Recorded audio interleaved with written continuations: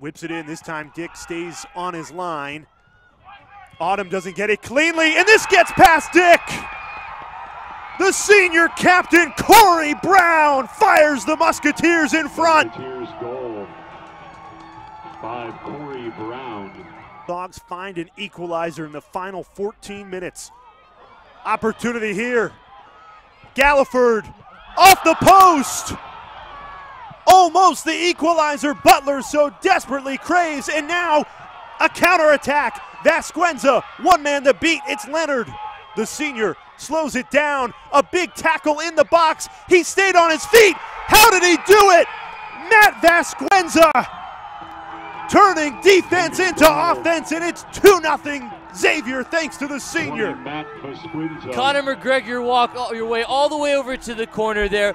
What a turn of events, Jay. It goes from the post at one end. Galliford hits the post. We'll go to the Big East final based off penalties.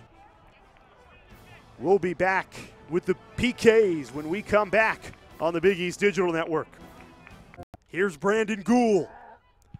Saved by Hanley. Huge stop from the junior. And Xavier, 2 makes and 2 stops. Corey Brown puts Xavier into the Big East final.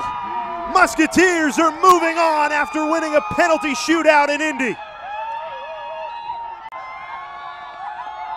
And now the head coach of the Musketeers joined on the sideline with our Matt Schumacher. Matt, you got a very happy Andy Fleming with you. I do, Coach. Wow. You guys are up 2-0 with 15 minutes left. Butler ties it. What's going through your mind at that point? Well, first, I didn't trust my instincts and should have made a few moves, so I'll take blame for that. I'm disappointed we didn't close the game out. I'm disappointed that it goes down as a tie and not a win. But as the game's unfolding with the theater and the emotion and the adversity, I'm thinking if we can get through this, it's just more, ammunition as far as our experiences and what we've been through and preparing us for the long run.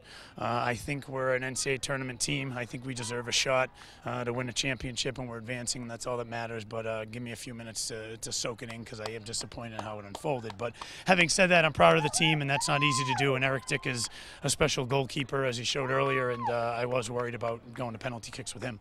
Well, you talk about an opportunity to win a championship. That comes up on Sunday. But how about your keeper, Colin Hanley, and how he stepped up here in the PK situation? And one thing we told him is, during training when we do these, he's always very good at them. And I kept reminding myself that even if Zach Nelson was healthy, Colin would have been our penalty kick goalkeeper. So I think that doesn't surprise me, but I'm happy for him. And we need goalkeeping to advance in this, and he's shown that in the last 2 games. Coach, congratulations on the win and good luck on Sunday. Thank you. Jay and